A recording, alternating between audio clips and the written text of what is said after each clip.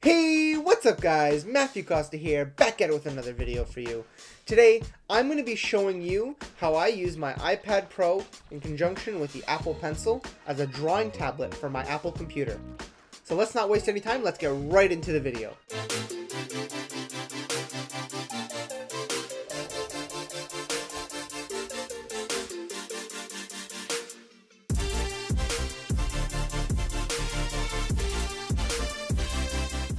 We are back after that intro, and I'm super excited to bring this video to you.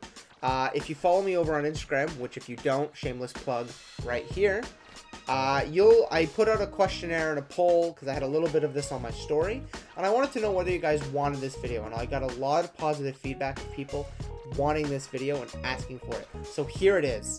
So first thing we're going to have to do is we're going to be using an app known as Astropad, which you have to have on both the iPad and the Mac computer. Once you have both apps installed, it is super simple. So let's jump to the overhead view and I'm going to show you how I run through this. Okay, here we are on the iPad, and let's quickly show you Astropad and some of its features. Now when we open up Astropad right here, it'll automatically connect to our desktop because I have it plugged in and I have the app running on both devices. Now in order to run this, you will need an iPad Air 2 or higher, or newer basically. However, I do recommend one of the Pros or the new 2018 budget iPad, just because the Apple Pencil support is really what makes this a viable option if you already have the hardware. So what we're going to do is, as you can see, it gives us our desktop, which is amazing. Before we get into Photoshop and I show you how I use this, I want to quickly go over some of the settings. So you're going to see this ring here. Now if I press and hold it, I can move it anywhere I like. I personally like having it there, so I'm going to leave it there. You see, we also have these 4 keyboard buttons: Shift, Control, Option, Command. Those are the most common keyboard shortcuts you're going to need while doing illustration, especially in Photoshop. That's personally the program I use. I don't know about Adobe Illustrator. So opening up the ring, we have our settings. We can change it to finger or pencil, so I'm going to just set it to pencil. That gives us pressure sensitivity as well as tilt control if we're using brushes that support it. We can increase or decrease our brush size. We have our eraser tool, our brush tool, undo, redo, zoom in and out, which I don't use, and I'll show you why once we get into Photoshop. We also have 2 modes, draw mode and move and zoom. If I go to move and zoom, I can change the display. So if I want, for whatever reason, it to only be in the center, it's only in the center. Now to revert back, I can do 100%, which translates 1 pixel on my MacBook screen to 1 pixel on my iPad screen. Full screen is how I had it before, where it goes full width, and it gives me letterboxing. However, I personally prefer this mode. It gives me the most real estate. So we can just tap out of that by clicking the circle, and we have our desktop. And you can pretty much just use this like a mouse. You see, wherever I tap, the mouse clicks. So we're going to go into Photoshop really quickly, and we're going to pick a document to work on. Let's focus on this. This is a magazine I had to do for image editing class. So this is why I don't use the zoom on the bar, because it has full gesture support with fingers. So I can pinch to zoom, and if I'm zoomed in, I can use a 2-finger to pan. Now one thing I love about this is being able to get really accurate masks by painting them on with a pencil rather than a trackpad or a mouse. Another huge benefit of this is I'm able to see exactly where I'm drawing as I'm drawing it. So you can see here my masking isn't perfect. So if I go right there to the text, which is right here, I can go to the layer mask, and I can go here to make sure I'm in my brush tool, and hitting that puts me in my brush tool. I'm in overlay, so I'm just going to change that really quickly to normal, and I can change my opacity back up to full, and I can change my color just by pressing here. So black and white, I'm going to paint with black, and that's going to hide. So to undo that, press the circle, undo. And you can work with that menu up, so I tend to leave it open if I know I'm going to be undoing a lot. But say for example I need to hide it, switch my brush color to white, I can open it up again. And now, oh, cancel, I'm not on the mask, I'm on the text layer, sorry. So I can paint on, oh, wrong color still. There we go. I can paint on exactly where I want the mask. As you can see, I can just keep going and fully show the text so it covers over top of the person.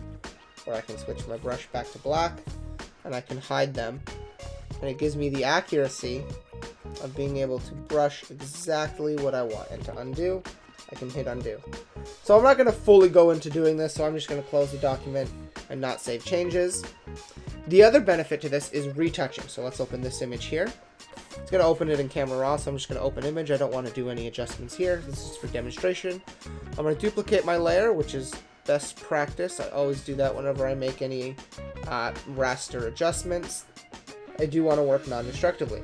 So I'm going to use the spot healing brush. Sorry, the healing brush. So I'm going to press and hold, make sure I'm on healing brush tool.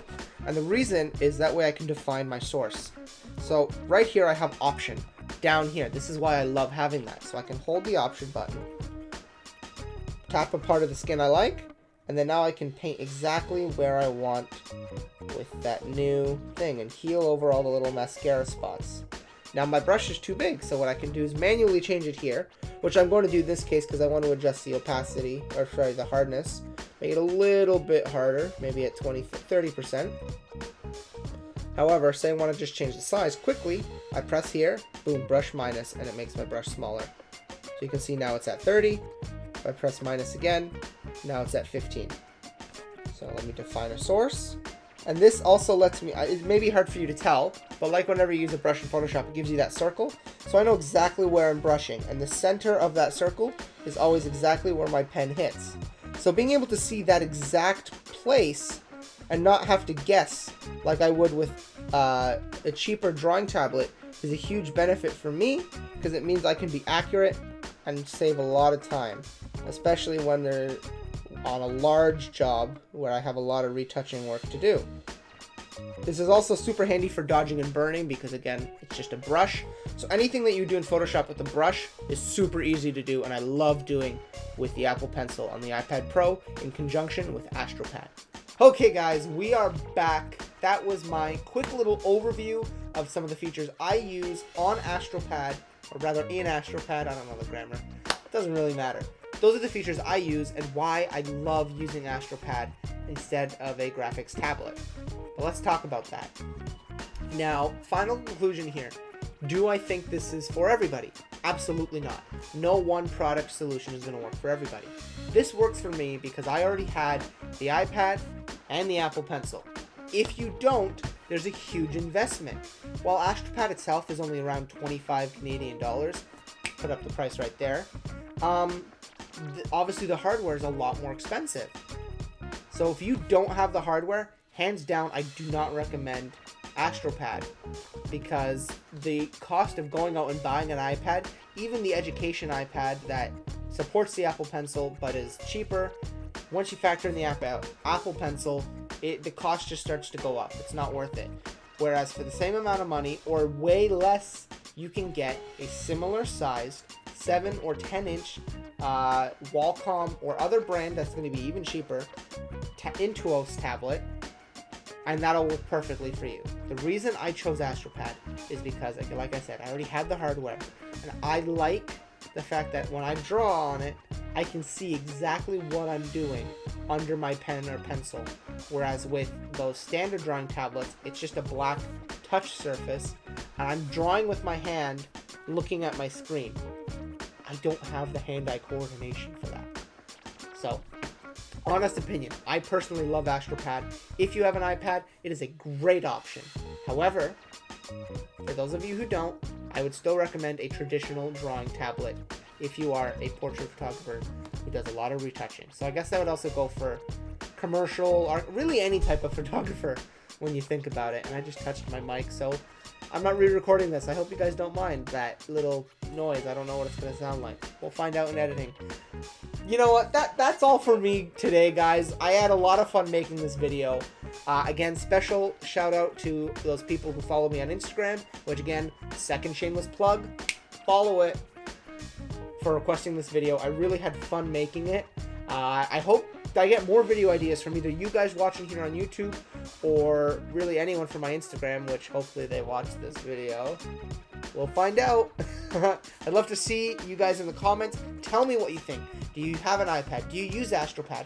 Do you use other drawing tablets? What are your thoughts? What are your opinions? Please share them with me. That has been Matthew Costa. That has been all for me today. Have a great day. Like the video. thank you for watching. I'm all over the place. I'm just rambling right now. You get the idea. You've been on YouTube long enough. You know what to do. Boom.